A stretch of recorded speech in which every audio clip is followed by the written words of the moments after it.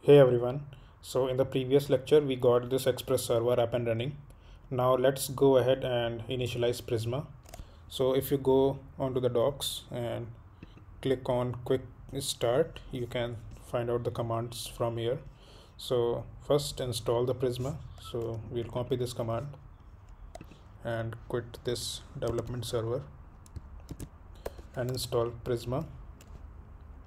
And this -- save dev will install it in a development only environment. So after this we will initialize it using npx command, which is npx prisma init.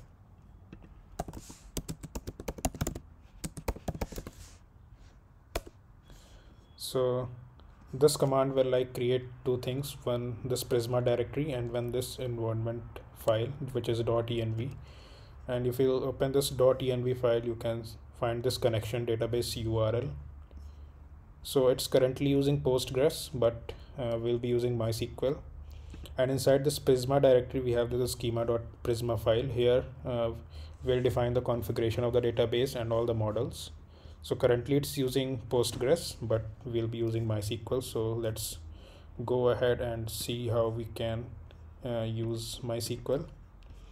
So inside this getting started, you'll see this Prisma migrate.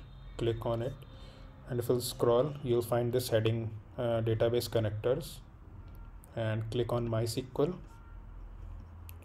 and the provider you will say it will be MySQL. And we'll also have to change the database URL. So if you'll scroll, you can find the database URL here. Just copy it and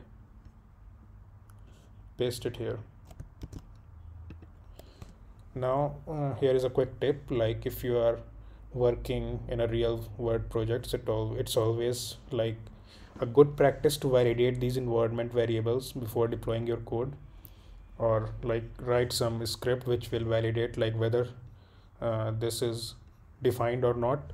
So it will save a lot of time and some runtime errors as well, like something is failing on the production server from something being undefined.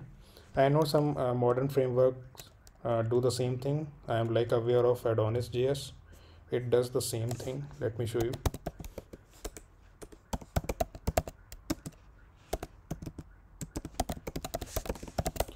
Adonis.js environment validations.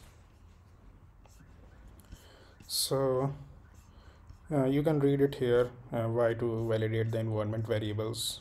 We can just give the rules here and it will validate, and it will fail to start in the development only if any of the environment variables is not defined. So you can write your custom scripts as well, but as of now we'll go ahead like this only. So for this video I have created one database on my local, which is YT Prisma. By the way, I'm using SQLase, so you guys can use Workbench or SQLase. User will be root, password, host will be localhost,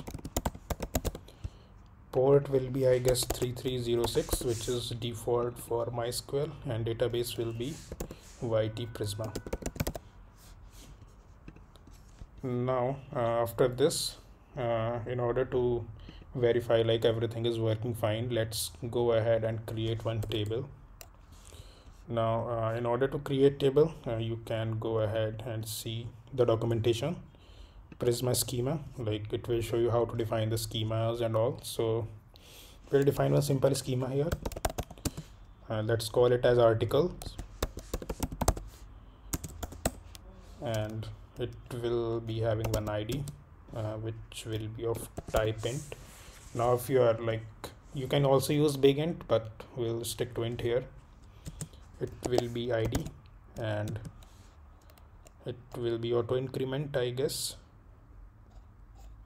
Yep. And if you want to see how all these things can be found in the documentation, you can go on to the references, and inside the references there is this link, Prisma schema references, and you can find all the supported data types here, all these annotations. So yeah, now let's go ahead and define this. which will be default to auto increment. We'll be having a title field which will be string. We will be having one content which will also be string. We'll be having one state, like whether this article is published or in draft mode, so we'll be using enum for that. So if you will scroll down a little bit, you'll see that here is the enum. So to use enum, first we have to define one and then we have to pass it as a data type. So let's define one. We will call it as article state. So one will be draft and other one will be published. Now it will have a state. It will be of type article state. We will have two date time fields as well, which will be created and updated at. Created at, it will be date time, and updated at, it will also be date time. And since these two fields will be like updated automatically, so let's go ahead and define the configuration for that. So it will be default to now. So now is a function in Prisma which will assign the current timestamp to this field. And for the updated at, I guess it was at the rate updated at. So yep. So it will automatically store the time when a record was last updated. So yep, that's all what we need for the article table.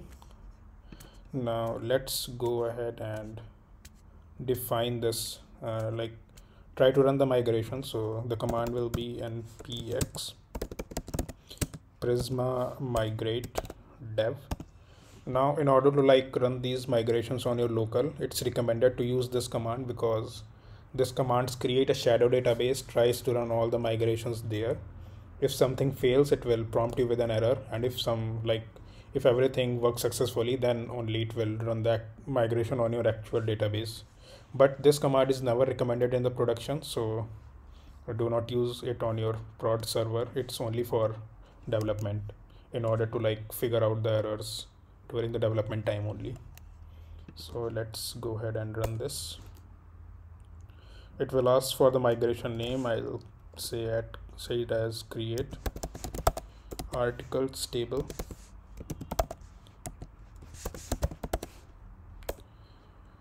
So it says that your database is now in sync with your schema. So if I go on to my client SQL Ace and I try to refresh my database, you can see that there are two tables. One is article table, and also like in the next lecture you'll see how we can change the name of this table, because article is not a good name. It should be plural like articles.